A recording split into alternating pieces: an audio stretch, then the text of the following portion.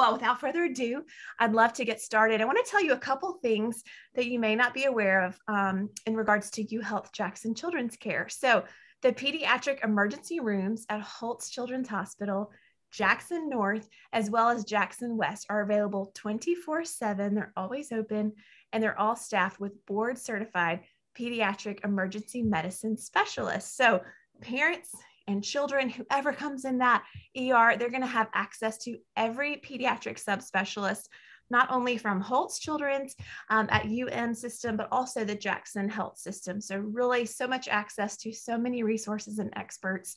You're in great care there. And also the Holtz Children's Hospital is a 24-hour kids only emergency room. So, emergency room is not really a place you ever want to be with a child, hopefully never, but if you have to be, Holtz is children's only. So that's a good thing to note. And all the doctors and nurses there are certified in pediatric advanced life support. So you're getting the best care. And this is something new I've been sharing at the last few weeks that we've been gathering, but the UHealth Jackson Urgent Care Centers have partnered with NSU card, and they're achieving autism-friendly designation, the first in Florida. So what does that mean?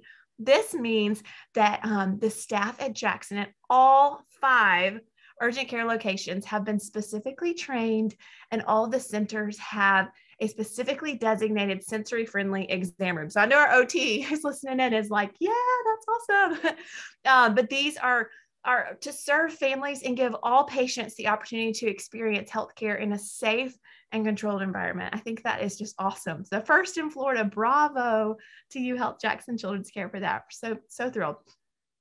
All right, so we have 3 experts tonight that you get to hear from. I want to tell you a little bit about each one, and then we're going to get into your questions. So first off, if you'll just wave when I say your name so people know who you are. But the first one is Suzette Fernandez Lewis. There's Suzette. We're so glad you're here. She is a licensed pediatric speech and language pathologist, and she's at the Christine E. Lynn Rehabilitation Center for the Miami Project to Cure Paralysis at UHealth Jackson Memorial. And she received her bachelor's from the University of South Florida and went on to do her master's at FIU. And for more than 10 years, she's gained professional experience in a variety of settings. So think public school, private practice, home health, outpatient, inpatient, and acute care. So she's got a huge range of experience to offer us tonight. And her main clinical focus is evaluating, diagnosing, and treating children with a variety of communication and feeding disorders. So if that's something that maybe has affected your family, you're going to get to hear from Suzette tonight. And she's certified by the American Speech and Language and Hearing Association. So Suzette, welcome. We're so glad you're here. Thank you. Happy to be here. Yeah. Okay. I got to introduce our other 2 guests, and then we're ready to dive in. I'm so eager to get to the questions, but you've got to know who we're learning from. So our next guest is Stephanie Ragheb, and she is a pediatric physical therapist. I'm going to say at the same location that Suzette is at. That's a very long name, but y'all are there together at the paralysis at UHealth. So glad that you're with us. She graduated with her Bachelor's of Science in Kinesiology from the University of Maryland, and went on to do her Doctor of PT at FIU. So she has aquatic physical therapy competency, which sounds so cool. That sounds like, do you do physical therapy in the water? Because that sounds exactly amazing. That. I love it. Especially in Miami. That's got to be like such a great thing to be able to do. Love it. She also provides therapy in acute care, inpatient rehab, and outpatient care settings. And she currently is working in the outpatient environment where she evaluates and treats children of all ages with a wide variety of diagnoses. So Stephanie, welcome. Excited to learn from you in the PT realm. So we got PT, we got speech and language. And then finally, Theresa Bertinelli is she's a primary outpatient OT. So she's an occupational therapist at the same location of these other 2 women. And she graduated with a Bachelor of Arts in Psychology, went on to do her master's in OT at FIU. So I love that you ladies are all FIU grads too. That's awesome. She has provided family-centered care in acute care, inpatient rehab, and outpatient. And she has experience in assessing OT performance, developing individualized treatment plans, and also treating adult and pediatric patients who have orthopedic, neurological, developmental, and comprehensive conditions. So lots of exciting experts with us tonight. I'm so thrilled. Theresa, welcome. Thank you. Okay, we got to get going because we have so many questions. We're going to do our best to honor ending right here at 9 o'clock. So if you have a question, again, drop it in our Q&A and I'll do our best to get it in front of our experts. But without further ado, let's talk about, Suzette, we're going to start with you. What is a speech and language pathologist and what do they do? So a speech language pathologist, we are trained to prevent, assess, diagnose, and treat a variety of communication and swallowing disorders. And some of those we do a lot. So speech sounds, so how well kids put together sounds. We look at language, how we understand what we're hearing or we're reading, how we use words to tell others what we're really thinking. We work with literacy, how well we read and write. Social communication, how we follow rules, how we take turns, how we talk to different people. Do we stand too close to them or far? We work with voice disorders, so how voices sound. Is their voice hoarse? Are they talking too loud? Do they talk too much through their nose and are hypernasal? We do fluency, so stuttering, how speech flows. We work with cognitive communication, so problem solving, memory, attention. We work with, and then feeding and swallowing, so how well kids are sucking from the bottle or breast or eating, are they picky eaters? And then we do work in a variety of settings, so private practices, doctor's offices, hospitals, schools, in a variety of places. Love it. It's so easy to kind of, you hear the phrase speech and language, pathologist, and you think if my child is a delayed speaker, or maybe if they have a stutter, I need to see a speech and language pathologist. But you just showed us there's so many other things that you do and that you cover. So we're excited to get more into that tonight. Awesome. Awesome. Okay. Now, Theresa, tell us what's an occupational therapist and what do they do? So funny enough, I have a lot of people thinking occupational therapists help people find a job. But we define occupations as meaningful activities. So if you know an occupational therapist, you probably heard the term activities of daily living or ADLs. So these are activities that you do every day, getting dressed, going to the bathroom, putting on your shirt, things of that sort. And in regards to kids, it's play. So our goal is to teach kids how to play appropriately, meaning how to manipulate different items, how to perform puzzles. Depending on the milestone of each child, we try to get them to play appropriately for their age. We help establish, restore a skill, and in the case that a child or a person may have a deficit that we can't really help them restore the skill, we show them modifications and we show them adaptive equipment to be able to be as independent as possible. That's awesome. I have to say, in college, I was one of those people and I thought, wow, that job sounds cool. They help people choose what job they want to have. So a lot of misunderstanding there. But you know what? You're giving people so many skills that in the end, it's probably going to help them find a great job one day. So wonderful things that you're doing in OT. And again, I am super excited to learn from all of you tonight because these topics are near and dear and are alive in our family right now. So I'm really excited. Okay, your turn, Steph, to tell us about what is a PT and what do they do? So PTs are healthcare providers that evaluate and treat people of all ages who have either injuries, disabilities, or health issues that are related to the musculoskeletal system, neurologic problems, cardiopulmonary system. And we create patient-specific treatment plans with the goal of improving basically movement and function and quality of life. In regards to pediatrics, that tends to be the gross motor skills. So those are skills that require large muscle groups that help you sit and stand and walk and jump and keep your balance and change position. So that is what we do. That's awesome. And Stephanie, tell us tonight, I guess the title of our topic is developmental milestones. So talk to us, what is a developmental milestone? How would you define that? So a developmental milestone is, it's a set of functional skills that most kids do at a specific age.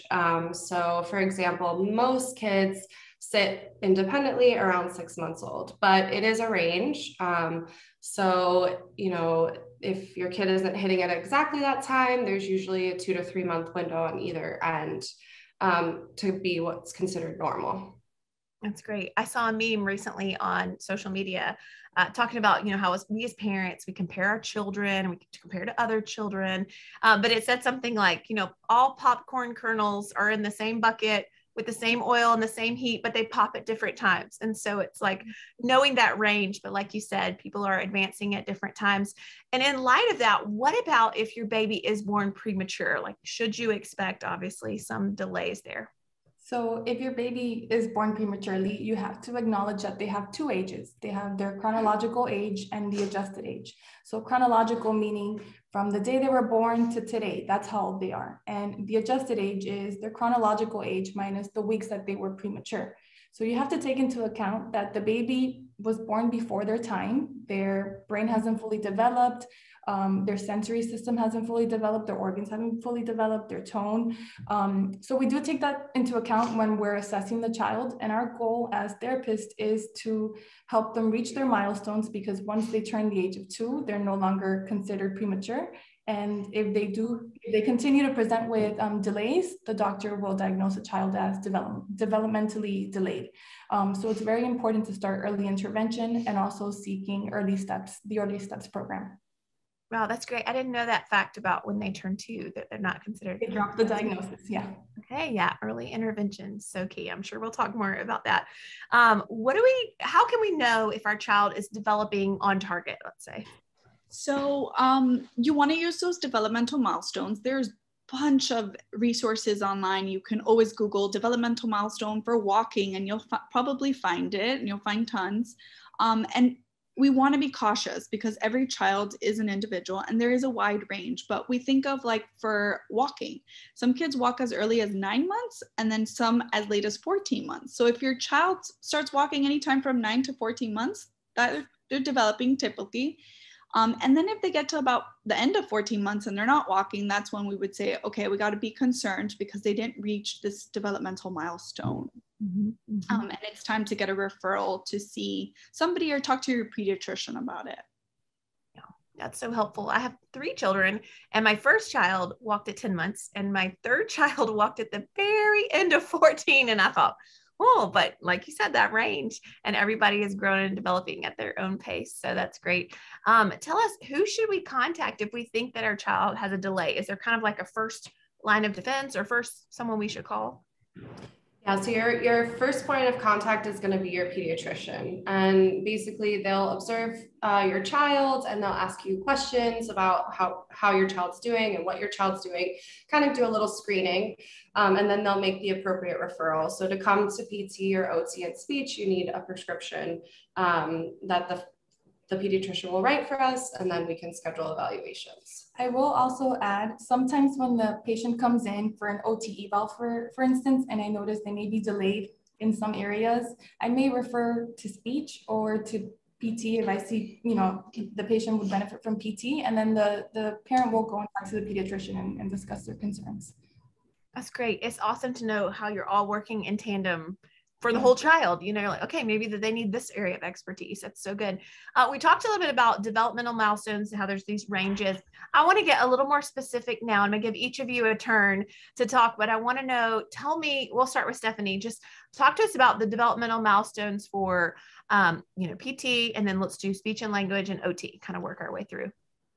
So the biggest ones that most, I get a lot are typically the ones in the first year of life, up to walking about. So, when the child is born, they need to be able to, when you put them on their belly, can they turn their head so that they can breathe? That's important.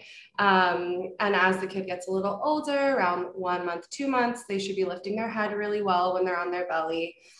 Starting to lift their chest off the surface as well. Around 3 months, they should be, going up on their forearms when they're on their belly, holding their head up really well.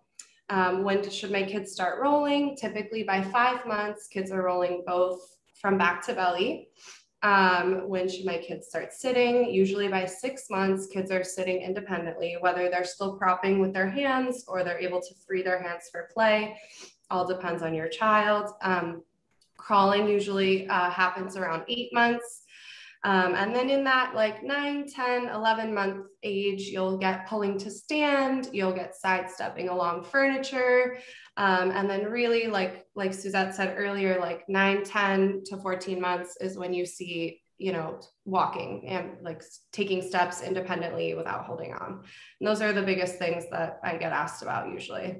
That's great. And that's when your house will never be clean again once they start walking, because they get into everything. Relate to that. And you'll get your exercise. That's right. That's right. Theresa, talk to us about OT milestones, and then we'll hear from Suzette. So I'm going to talk a little bit more about the first year of life, since I think we're all on the same page. So usually from birth to 4 to 6 months, children have this palmar reflex. So if you place your finger on the child's hand, they're going to automatically close their hand. Around 4 to 6 months, that reflex integrates. So the children, in general, they should start having their hands a little bit more open and actively grasping for toys. Around 4 months, you'll see that children start exploring both hands, bringing both hands to the middle, bringing their hands to their mouth, bringing a toy to their mouth. So you should see equal, both hands. If you see a child have an asymmetry where they're using one hand more than the other, that's a sign of concern. So I would definitely speak to your pediatrician in regards to that. Around 5 months, children start reaching bilaterally. So you may see them when the parent is near, that they may start lifting both hands up. And you will also see them being able to like pull a string of a toy. Around 5.5 to 7 months is when you start seeing a child being able to transfer a toy from one hand to the other. They're going to start banging a toy onto a surface. During the first year of life, children are motivated to play by the physical. They're experiencing everything physically. They're seeing toys, they're feeling toys. Their brain is receiving all this information on how should I grasp a toy? How much does it weigh? How does it feel? How does it sound? So it's very important to give children different opportunities to develop those fine motor skills and sensory motor skills. Around 5 months, children start weight bearing through their forearms when they're in tummy time. And then at 7, they start extending their elbows. Now, it's very important that, children start tummy time. We're big advocates for tummy time, because when you're weight bearing through those hands and arms, you're developing the arches of the hand too, which then will help you also manipulate items as you get older. Around 9 months, children start developing the pincer grasp. So you see them when they're grasping little Cheerios and they're feeding, that they have the control of the smaller muscles of the hands to be able to put it in their mouth. Then around 10 months, they start learning how to do, like, we call it container play, where they start using toys in containers, taking them in and out. And this is when you see that they're learning how to release toys. And then around 12 months, you see that kids, once they've learned to release, they're starting to stack maybe 1 to 2 blocks. Not one, but stacking 2 blocks. They may start marking on paper. And so little by little, you continue with the goals, with the milestones as well. That's awesome. Just hearing you all, both of you share like the first year, just kind of, it takes you back. If you've had a child, you think, wow, they learned, their world is just expanding. They learned so much that first year. And it's amazing. Okay. Grows. Yeah. Suzette, talk to us about speech and language milestones that first year. So for speech and language milestones, I usually get the kids coming in and it's my kid can't talk. And it's really the first words, but really things happen way before that for words to develop. So we're really looking for milestones such as reciprocal play, like you use that sing-song voice and they kind of sing back to you or make some noises back. You give them objects and they start vocalizing. So you hand them a rattle and they're like, ooh, ah. They start to imitate sounds, make raspberries, animal noises, that joint attention, that you have an object and they're looking back at you and you're sharing an interaction with a toy that you're holding. They start to initiate social games like peekaboo or chase, or they toss a ball back and forth. They imitate movement. We start clapping and they clap back at us. They start pointing to objects before 12 months. They start gesturing. Social referencing, they really want your attention. They want you to watch them do something. That's when you put them in the playpen and they start screaming if you walk away and they're like, come watch what I'm doing. And they start pushing and pulling. And those are all things that happen before the first words. And I think that's what every parent really asks us all the time. How many words should my child have? And that's the biggest concern. So words, usually 12 months, they should have 1 word. But the average child will have about 5+ words. At 18 months, it's usually 10 words is the low average, and the average is about 50+ words. 24 months, we want them to have at least 50 words, but most kids will have 300+ words, and that's when they start combining words. And then at 36 months, we want them at least to have 250 words, but most kids have 1,000+ words, and they're combining 3 words at a time. And when we think of words, words can be different things. They could be animal sounds like ba for sheep, or exclamatory words like, uh-oh, that's a word, or like mo for more, or they're using gestures or sign language to communicate. You know, at 12 to 24 months, they're using a lot of nouns, person, place, things to describe. 24 months to 30, they start saying animal names, body parts, using simple verbs like mommy, jump. 30 to 36 months, they start using positional words. So in, on, out, color words, and they start asking questions like, what's that? And then we also look at early literacy. From 3 to 12 months, they're able to like hold a book, chew a book. 12 months to 24, they start opening those books, turning pages. 24 months to 36 months, they start to listen to books for longer periods of time. And then by 3 to 4 years, they start recognizing that print and books have meaning. And then we also go into feeding, and we'll ask questions about what they should be doing. But I know the next parental guidance is about breastfeeding to solid. So I was like, I'm not getting into that, and people can tune into that one. Yeah. Some of those milestones, which are also very important in development. Awesome. I love what you said too about the early literacy. I feel like we could have a whole episode on that, about how important it is to read with your child, even when they're a baby. You think, oh, they're a baby, I don't know. But no, it's like so important. So I'm glad that you spoke to that. Suzette, let's start with you. Now I want to ask each one of you, what happens when we take our child to be evaluated by a speech and language pathologist? So that's a great question. I know parents come in and they're nervous and they don't know what to expect. So when they come into my office, I take a thorough case history. So I'm asking about birth history. I'm asking about their medical history. We're asking about developmental milestones, and not only about speech ones, but I'll ask like, did your child walk when they were supposed to? Did they start crawling when they were supposed to? Do they like to sit in grass? And I'll ask things like that, so I know if I need to make a referral to occupational therapy or physical therapy. And then we do complete standardized assessments. When they're little, mostly it's parent questionnaires, and we're asking the parent, you know, what's happening at home, what are they doing, to compare them to age-matched peers. And then we'll develop, if they do need intervention, we'll develop long-term and short-term goals with the parent to decide what we're going to do during treatment.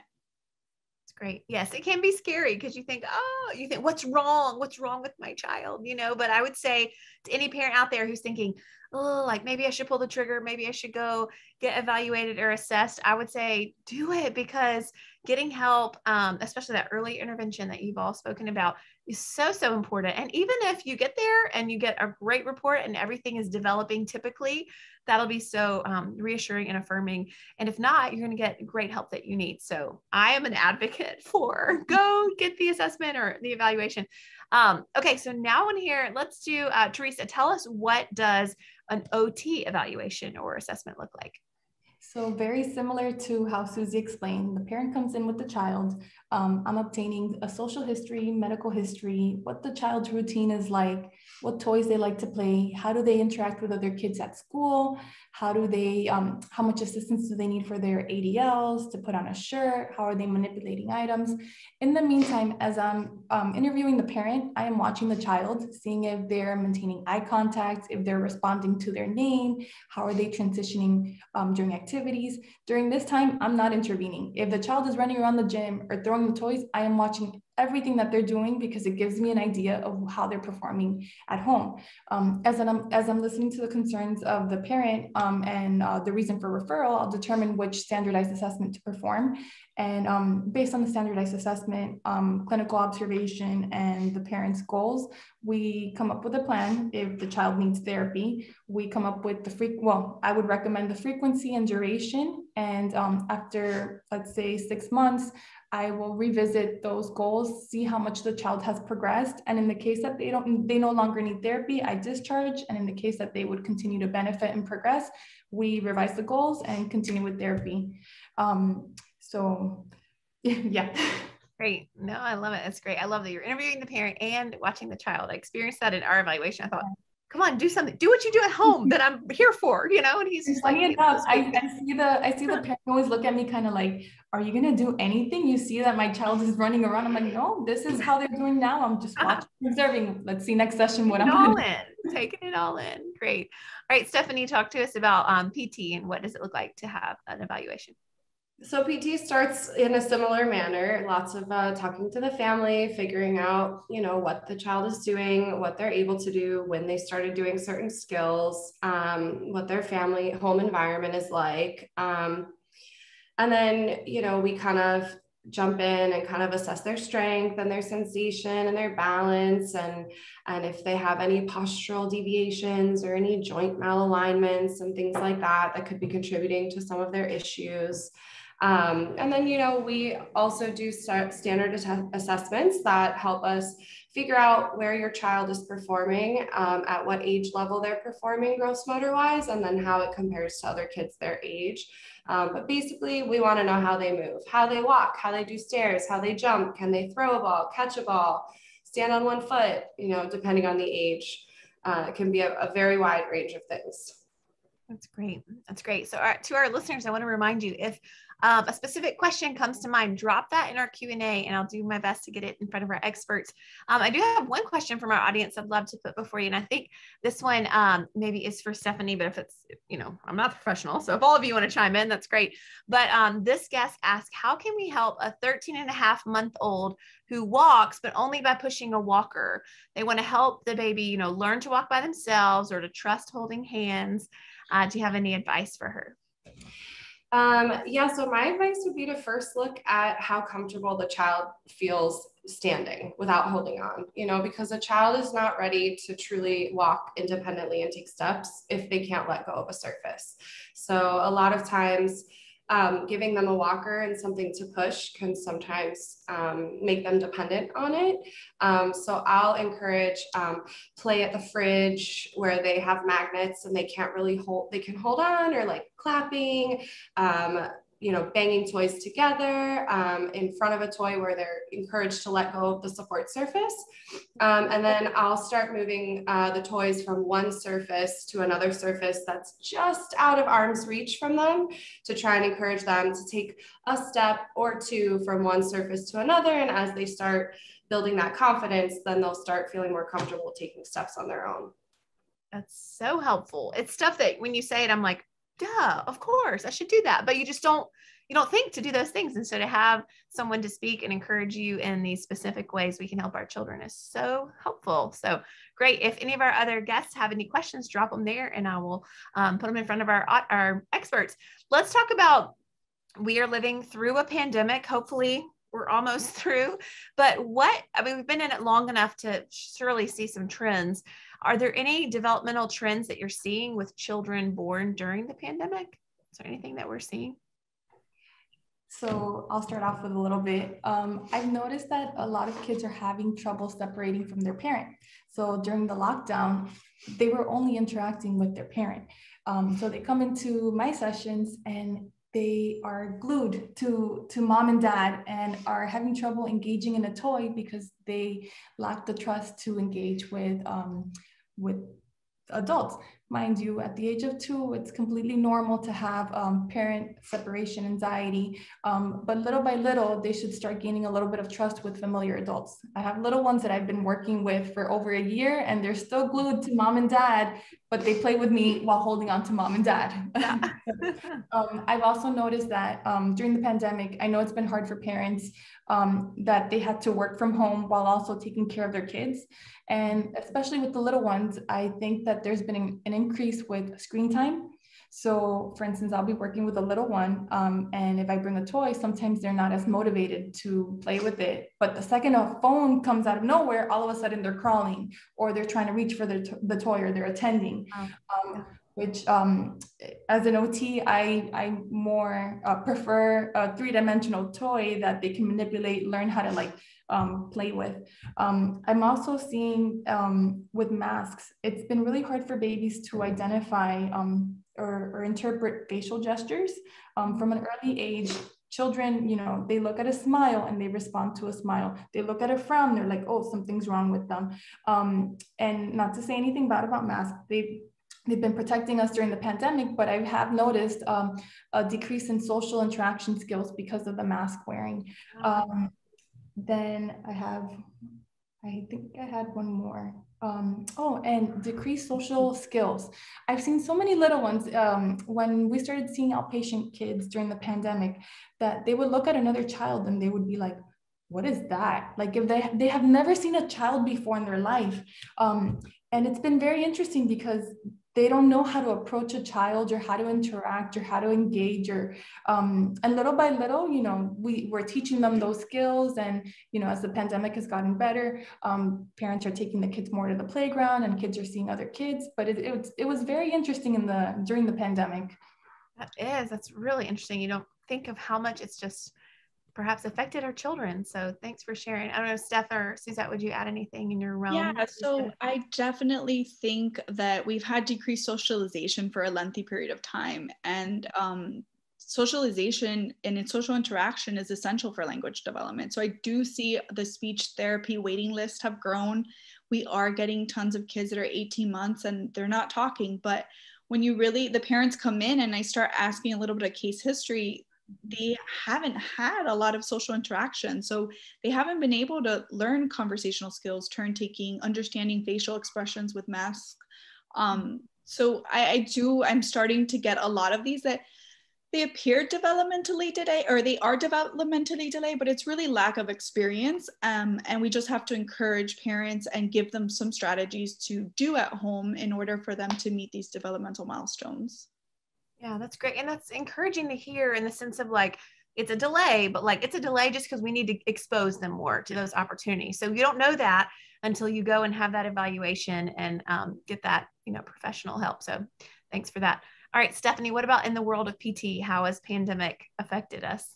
In the world of PT, one of the things I've kind of noticed is, you know, it's in a specific group of kids. We get these kiddos that are what's called a little bit low tone. So they're just a little bit weaker, a little bit floppy than the normal baby or child. And I've noticed that for those low tone kiddos that normally, you know, start daycare or, you know, have other siblings or interact with other kids and friends, family friends, they tend to, you know, keep up a little bit better than the kids I've seen now during the pandemic. I've gotten quite a few low tone kids that have just been really behind, and it's because lack of experience.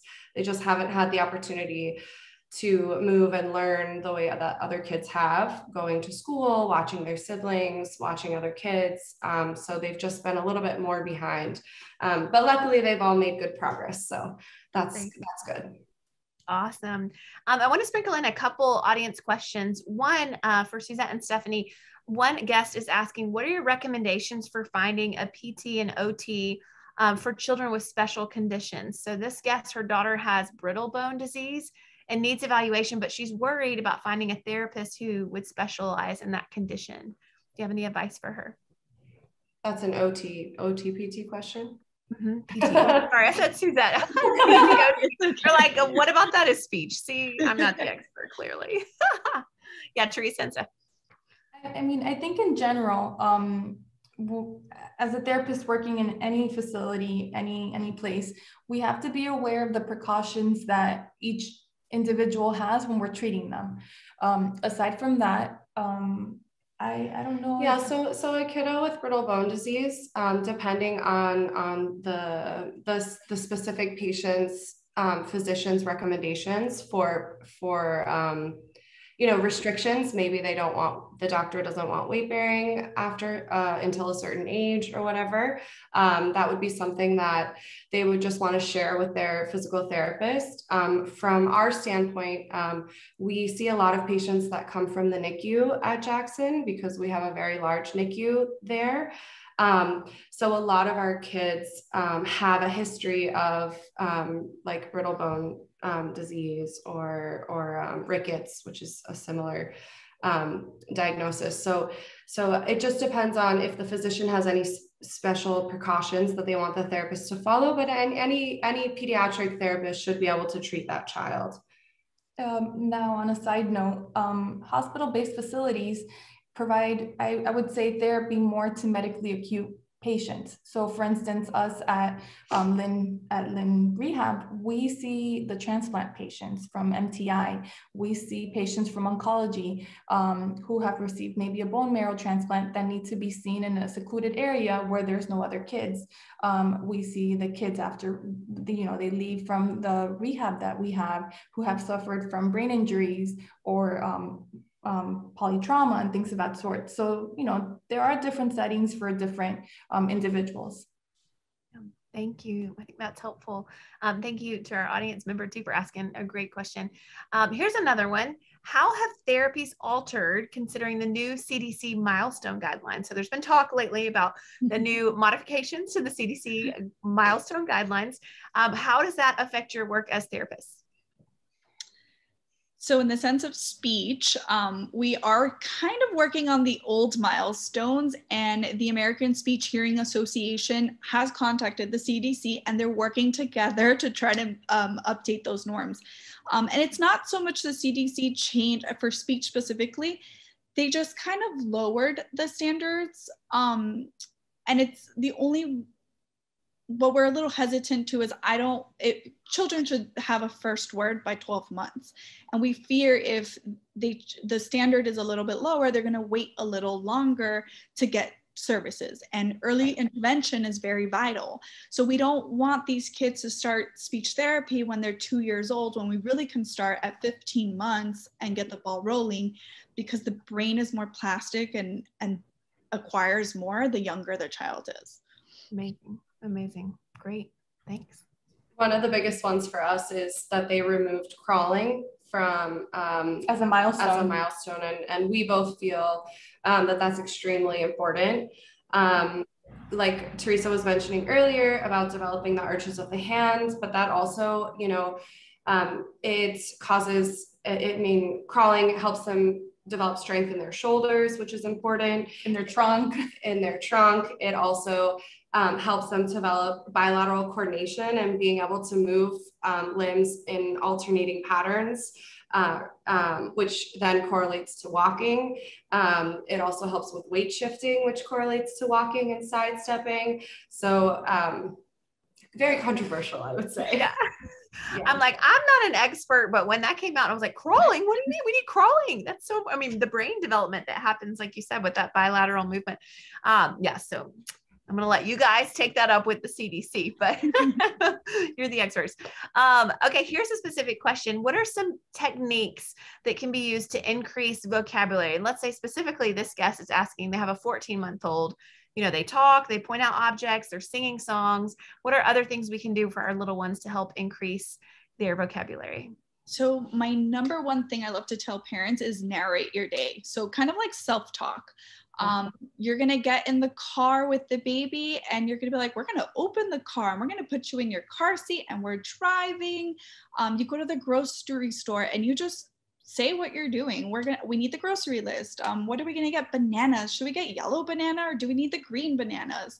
And really narrate what you're doing and you're giving them that vocabulary. Also repetitive books and songs are really good. Using verbal routines, like when you're tossing a ball, ready, set, and you kind of stop and then the baby might say go, or you model it a couple times, ready, set, go, and then give them that blank and they hopefully say it back. So narrating and verbal routines are probably my biggest suggestion I tell parents. That's great. I love the routines thing. I think about the narration, but the routines, that's like such a good thing to teach them. So, Suzette, while we're talking about this, and you mentioned a little bit about just the brain, the plasticity of the brain, but what specifically is early intervention and how can it help our children? So early intervention are services and supports that are available to children from 0 to 3 who are at risk for developmental delays or disabilities. Early intervention really supports the family and the caregivers to increase the child's participation in daily activities and routines that are important for that family. The services might include speech therapy, occupational therapy, physical therapy, or other types of therapies in a variety of settings. And it really is a positive early learning experiences are crucial for later success in the future. And that's why we want to do early intervention. Here in the state of Florida, it's called Early Steps. So we do refer a lot of families to Early Steps. And that's a great resource for parents. Awesome. Early Steps. So Google Early Steps. So important. And you said 1 to 3, right? Or birth to 3. Birth to 3 is really what we call that early intervention. Awesome. Awesome. Thank you for sharing that. Okay. Again, we're going to do our round table. So I want to know, my question for each of you is, how can we play with our child to help them meet, we'll start again with you, Suzette, speech and language developmental milestones? How can we play with them to help them meet their milestones? So play is how a child learns. So I tell parents, get on the floor, sit with them, follow their lead. I talked about verbal routines, self-talk, narrating what you're doing, the repetitive books, using times of days like bath time. You can work on body parts. Okay, what are we gonna wash? Are we gonna wash your nose? And let's wash your belly. And where's your hair? Let's wash your hair. So really play. Take the time of not having too many demands on your child, but I'm just gonna sit with them and play. I'm gonna follow their lead. And that's really gonna develop their speech and language. That's great. Awesome. I love what you said too, just about in that routine. I've started to do with my 16-month-old. He's so wiggly when I change his diaper, and it just makes it impossible. And so we started to do, where's your head? Where's your belly? Working on those things, but it also keeps him still. So multi-purpose. All right, Stephanie, tell us about PT. What are things we can do to play?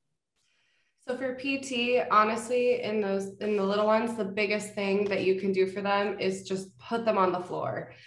Put them on the floor, let them explore, do lots of tummy time, put toys down, move them away, spread them apart, encourage them to move and move around their environment, and just give them lots of opportunity to move. Awesome. That's great. Thank you. All right, Theresa, OT, how can we play with our babies?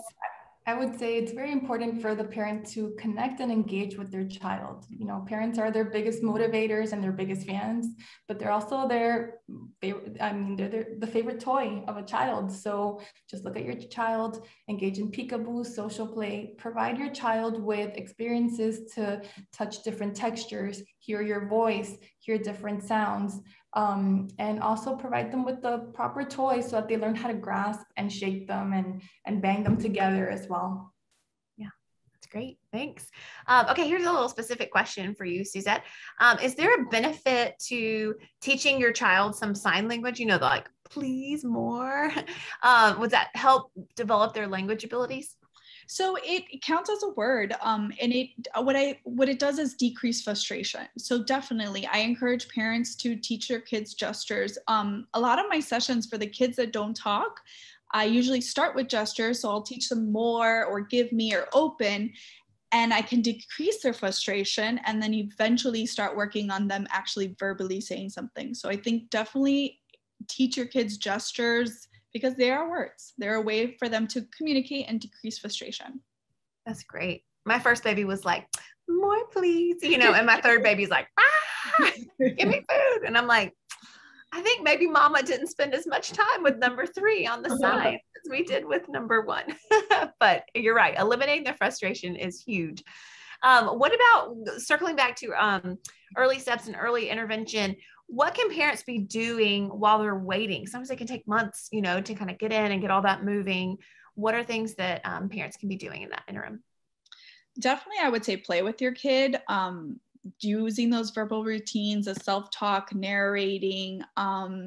You can also seek through your insurance services. So if you don't get into early, you can start the early steps process and still see your pediatrician and have them refer you to whether it's speech, OT, or PT that you need. So those are some options. That's great. Thank you. Okay, one question came in that how can we tell if our child has a developmental delay as a newborn? Are there things or signs that we would notice, or kind of got to wait a little bit to see? What do you have advice there? I guess kind of the first signs when they're newborn would be a lot of alignment things, like do they hold their head in the middle? Can they clear their airway when they're on their belly? Like, do they turn their head so they can breathe? Do they keep their arms like out by the side and their legs floppy on the surface when you lay them on the bed? Or are they able to bring their hands close to their face? You know, because a lot of babies have what we call like physiological flexion when they're born. So they like to keep their knees up tucked, kind of like in a little frog position, and they like to keep their arms in close to their chest and their face. So some of the big red flags for kids when they're that little is if they don't do that, if they hold themselves, or if they're very stiff and you feel them very stiff, that's another red flag. Can you guys think of anything else on your end? Yeah, I think those are the big things. Yeah. I have a question on that note. Oh, I'm sorry to interrupt you, Suzette. No, I was just thinking of feeding and stuff like that. So maybe they're having trouble sucking, swallowing. They could see a speech language pathologist. Great. That's great.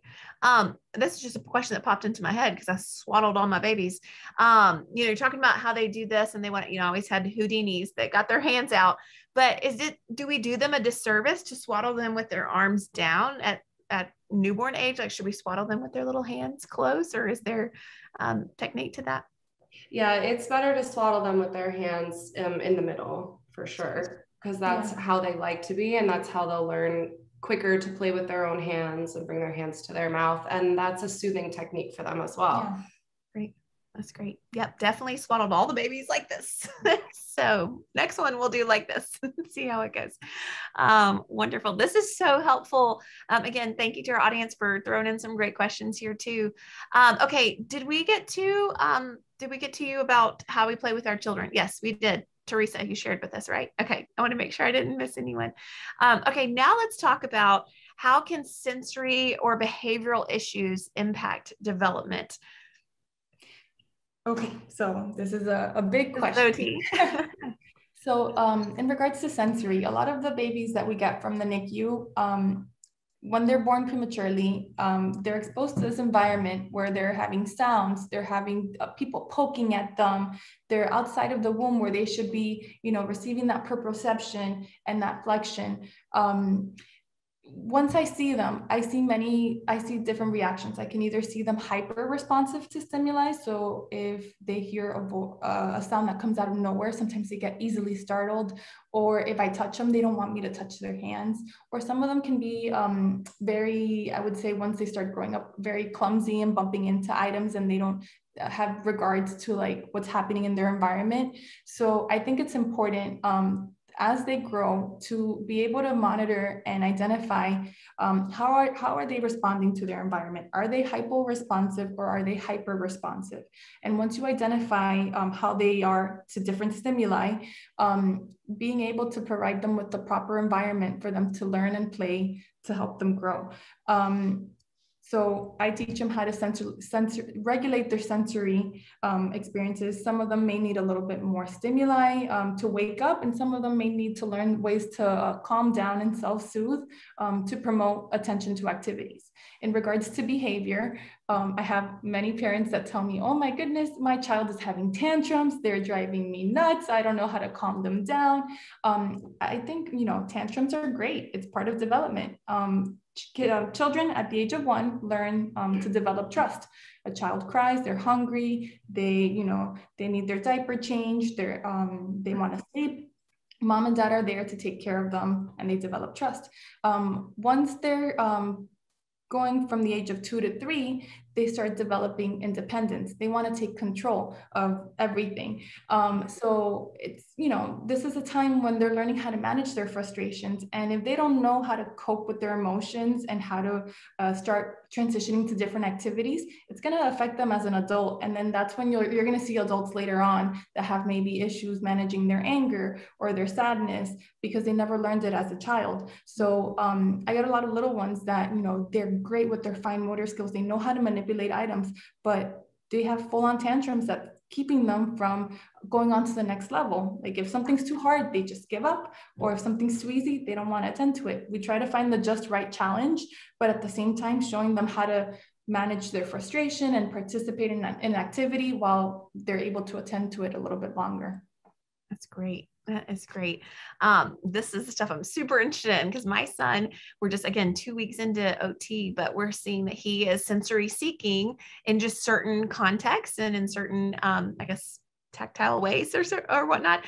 And so it's very enlightening just to see all the resources available to help our sweet ones. And so thank you all for sharing tonight. I want to wrap up with one more question because maybe a parent is out there and they're listening, or maybe this gets forwarded on to a friend of a parent later after the webinar is over, but maybe they're listening and they think, oh, maybe my child really needs to begin therapy services, or maybe we need to get this checked out. How do you begin the process, and how long should you expect your child to need services? I know it would vary child to child, and you've spoken how you would speak about that, but coach us through, how do we just begin the process? So the first thing that we need is a prescription of referral from your child's pediatrician. So we need a diagnosis and why they're coming to see us. After that, you provide the script to the pediatric clinic that you're interested in going to, and provide them with your insurance information, and they will call you to schedule an evaluation. Once the child gets evaluated and the therapist decides the frequency and the goals, they're followed for treatment. The goals will be revised as the therapist decides, maybe I'm going to write my goals for 6 months, and then they'll decide whether or not to continue with therapy or if it's time to discharge if they met their goals. We'll also get some chronic kids that, for example, like a cerebral palsy kid who, they make progress early in life and then sometimes their progress slows down. So, as they get a little older, your treatments will be short-lived. You'll see them for 6 months. You'll re-educate family on home exercise programs and help order new equipment for a patient. Maybe they need a new wheelchair, maybe they need new braces for their feet or whatever it is that they need. And then there can be a discharge. I like to say for like the little ones that we get out of the NICU, those premature babies, we really do what we can to try to catch them up to their chronological age. So that's kind of where we look to a discharge. So if you have a preemie baby at home and you want to know, well, am I going to be at this forever? Because they're always going to be behind. The answer is no. The hope is to catch up as quickly as we can and look to discharge as a rule of thumb. Yeah. That's great. Thank you. And Suzette? So for speech, definitely a referral from a physician, or we also are trained to diagnose. So you can hire a speech language pathologist privately, or in some clinics, you don't need a referral from anyone. You can say, I have a concern, and we can evaluate and diagnose your child. Great. Wow. I didn't realize that. Okay. That's awesome to know. This is so enlightening. And I just think that you guys have just such a fun job. I mean, it's a hard job, I'm sure, no doubt, but I think so fun. I know my son was most surprised by how many awesome toys the OT had. And I think, man, we could do a whole episode on, and someone recommended too, like, can we do an episode on games to play with our children to enhance their brain and language? And I'm like, that sounds like an awesome episode, and get you back. Send us all your favorite toy and game recommendations for helping our little ones develop. But thank you so much for joining us tonight. I want to put up a slide here to show you some resources. So those of you who are watching in, if you want to screenshot this or grab your phone and take a picture, but these are some great resources if you have concerns or you just want to do a little more research on your own. So solidstarts.com, asha.org, pathways.org, and then there's the link to Early Steps. And of course, this episode, give us about a week to get it all edited and up on the website, but jacksonevents.org. There are literally almost 40 episodes, everything from mental health and COVID and autism and a host of topics in between. They're available to you. So you can go back and watch those resources, forward it to a friend. Just thank you so much, Theresa, Stephanie, Suzette. So glad to join you tonight. And again, thank you so much to UHealth Jackson Children's Care for putting this on.